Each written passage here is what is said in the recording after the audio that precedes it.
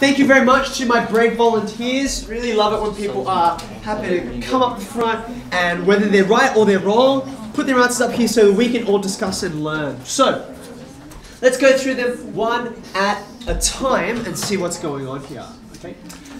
60 lollies and I was a total pig, so I ate 2/5 of them. Who agrees with 36 as to how many are left? Hands up straight. Hands up. Okay, a lot of hands, thank you. Hands down, but not all hands. Now, I think 36 is not the first answer that a lot of people would have written out, or at least the first piece of working. What might be a common other answer that you could write based on this question? Yeah, Nikhil. 25. 24. 24? Okay, that's right. I knew what you mean. Now, 24, I'm willing to put some money down. There's a few of you who have put down 24 as your answer, okay? Now, 24 is not a crazy answer. Where does 24 come from in the question? Yeah, Rinesh. How much do you weigh? Very good. So, 24, let's actually, we'll do the working, and maybe you can follow with me if you didn't do working, is 60 times 2 over 5, right? Or I could write it the other way around because we know multiplication, you can change the order and it's all good, right?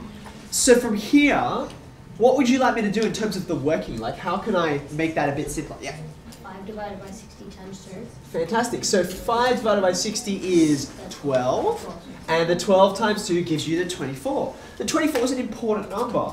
It's the number of lollies that I ate. But the question is asking something else, isn't it?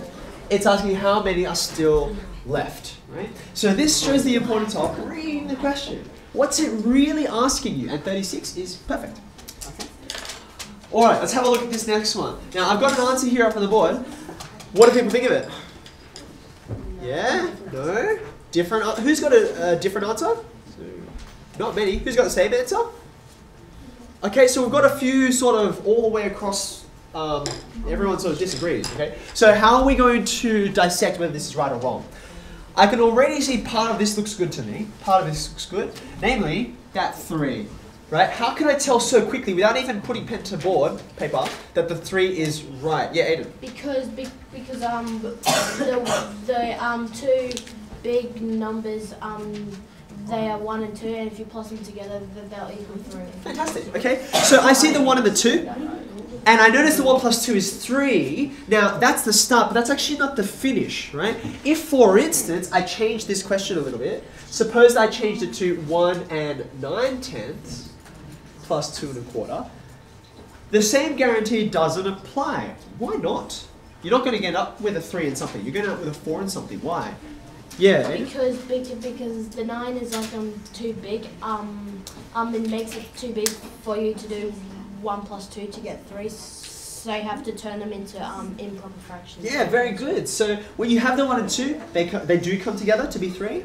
But then when you put these guys together, they end up being bigger than 1. Right? So therefore you've got the 3 that you started with, then extra bits that hang on, and so that's why this is going to be a bigger number. But have a look at the actual question we've got. Look at those fractions there. They're pretty small. Yeah, they both fit underneath 1. So then how can I actually work out what the answer is from those fraction bits? Can we look at those bits together? Yeah.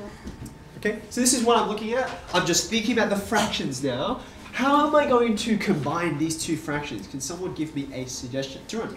The denominator is the same. Okay, so I want a common denominator. We've been saying this quite a lot. What would be the smallest common denominator that you can come up with for this pair of numbers? Yeah, give me. 20. 20, very good. Now, our first common response is 40. 4 times 10. But 20 is even better, isn't it? The multiples of 10 are 10, 20, 30. The multiples of 4 are 4, 8, 12, 16, 20. Bam, I've got a common one. Okay. So what will this fraction be if I turn it to over 20 instead of over 10? What will it become? Yes. 6/20ths. Perfect. 6 over 20. When I turn this one into over 20, what will it become? Yeah, Darcy. 5 and 20. Yeah, very good. So you can see, to go from this fraction to this one, which is equivalent, I multiply the top and the bottom by 5. Yeah, you see it? Okay, so this looks perfect. Common denominators, what's that equal to? 11 over 20.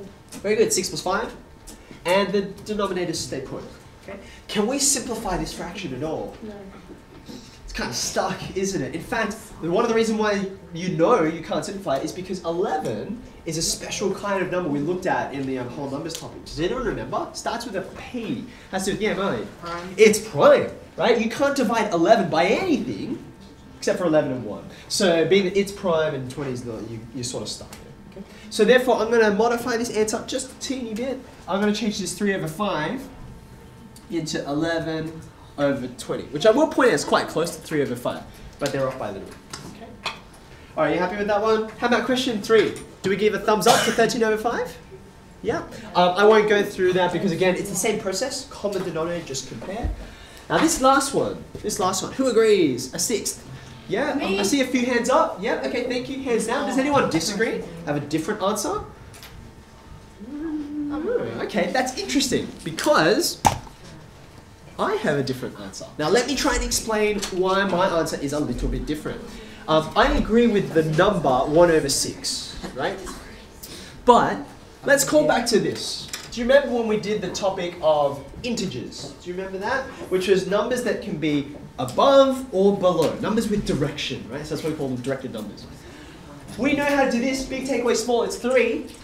But with integers we saw, you can do it the other way around, right? So what does this equal? Negative. Yes, it's -3. So therefore over here, you see I've got the same thing, right? Small, take away big. So Aaron, do you want to help me out? What's going to be different? Yeah, so all that's missing, the 1 over 6 is thumbs up, but it's actually a negative there, right? Because it's a smaller number taking away a bigger number. So just like here, small take away big, you're going to end up with a negative. Does that make sense?